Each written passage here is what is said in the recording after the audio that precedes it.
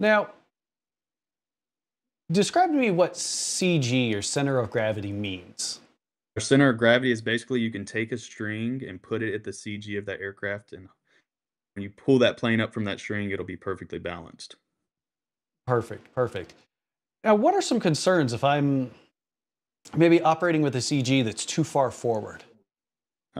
Too far forward, you could run into issues with it being harder to take off. Your cruise speed would be, slower. It would be less stable. Those kind of things. Awesome, awesome. What's my concerns if I put my CG too far aft? That's well, things. It's weird because you kind of become more stable. You get a faster cruise speed, but if you stall, good luck getting out of it. So you're backwards on the stability, Okay. right?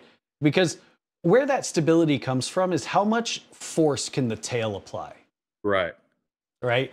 So if I have a short arm, like if I move my CG way to the back, I end up with a really short arm. The tail can't apply much force, So right? it's less S- stable.